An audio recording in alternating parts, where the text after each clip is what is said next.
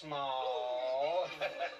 Let me tell you about the biggest and the tallest and the widest and the most humongous animal I ever saw. It was the Darby Ram.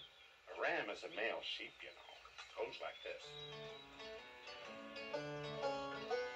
As I was going to Darby upon a market day, I saw the biggest ram, sir, that ever was fed on hay. That ever was fed on hay.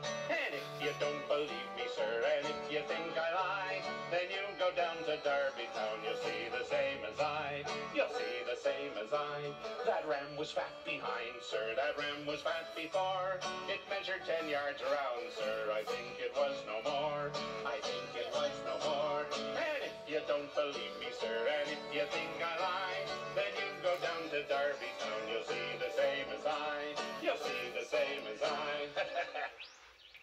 Now, Ben, that don't sound so big to me. You know, my pig Penelope, well, she's almost as big as that when she holds her breath. Henny, I'm just starting. The wool grew on his belly, sir, it reached right to the ground. They sold that wool in London town for 40,000 pounds. For 40,000 pounds. And if you don't believe me, sir, and if you think I lie, then you go down to Darby town, you'll see the same as I. You'll see the same as I. Well, the wool grew on his back, sir, it reached right to the sky.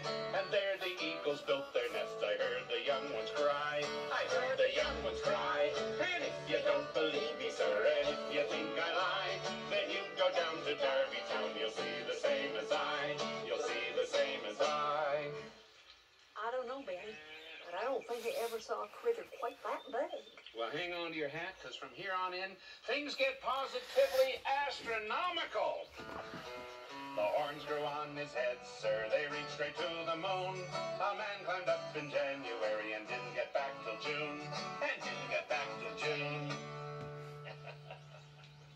Till June? I guess you're right, Benny. That's the most gigantic ram I ever heard of. Well, if he were to come to this here little farm, he'd flatten it sooner than you could say Chicken Little.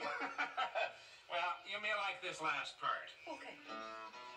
The man who owned that ram, sir, was mighty rich and fine, but not as much a liar as the singer of this rhyme. As the singer of this rhyme. And if you don't believe me, sir, and if you think I lie, then you